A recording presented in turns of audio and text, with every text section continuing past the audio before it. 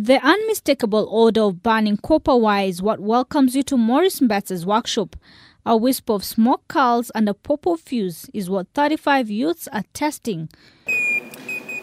Mbetsa's passion for technology began in a small village in Mombasa County, where he connected a bulb to a battery and used it to light his home. I remember I used bicycle dynamo, which was around 400 shillings. And from there on, we never used to use, again, kerosene lamps. I used to develop stuff for people. For example, if your radio has a problem, I'll repair the radio, I get money. Maurice is quite inquisitive, and his desire to learn more than just theory did not make him last long in college. He dropped out after 2 months. So, I read about transistor when I was 8 years, and I know how it works. I can be able to use it. But here I'm told that nitasomeshwa hiyo after, let's say, 2-3 years. So I was not patient. So I had to leave.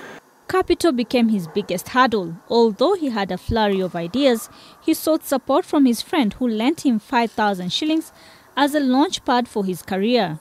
It was a hustle. I remember that time I used to pay my rent 4,000 shillings and I couldn't afford. So I have a friend, he was, at that time I was working, his name is Tuva, he was working with a clearing agent. So I went to him, I told him, I have an idea and I can be able to stop a moving vehicle with a mobile phone. They drove the car, I stopped it from the phone, I could listen to conversation, I could see the location of the vehicle.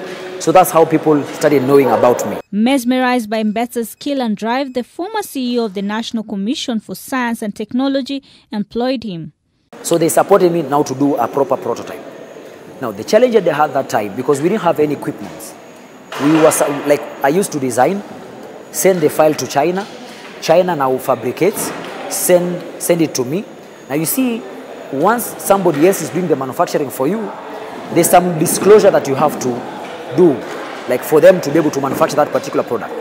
And that's when, after a year, I saw similar products in the market that I had initially designed. And I had not patented because I didn't know how even the patent process is. It gave me fame. People knew about me. The government that time gave me a little support, but it didn't generate any revenue. So I would do a project that is worth $500,000, but I'll get paid 5,000. His invention attracted a scholarship abroad. And then 2014, I went to the US with Diali. So I went to Notre Dame University. And then after that, I got my internship with IBM. So I stayed with IBM, I think, for around 2-3 months. Then I came back, I got another internship with Microsoft. So this institution, somehow, I started to learn how these big corporates operate. He ventured into drone technology, where he pioneered the first passenger drone in Africa. So we did the drone. It was a big success. We did several test flights and everything went well. But then, still we didn't get investors that will buy in to start investing in technology. Maurice yet again decided to take a risk and invest in Speed Governor. The same time we were waiting for NTSA to be able to announce the Speed Governor because it was a risk.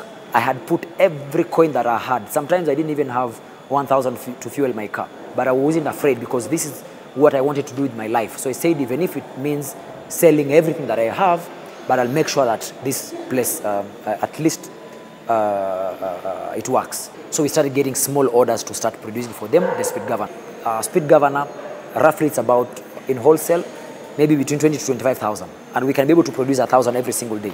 But we can't produce 1,000 every single day because for me to produce 1,000, I need X number of components for me to be able to. So I produce 1,000, napumzika 2-3 days. I bring in components, so I can't say that we've made profit. Maurice plans and hopes to be manufacturing smartphones going forward. And our target is by next year, in Feb, we'll start doing more complex devices like smartphones, tablets, laptops, home automation systems, right here. Innovation can be technical, but innovation is a way of expressing your ideas. And that is exactly what Maurice Mbetsa has done. He has used his creativity to employ close to 35 youths who have expressed his ideas. Sarah Adam, K24, for My Hustle.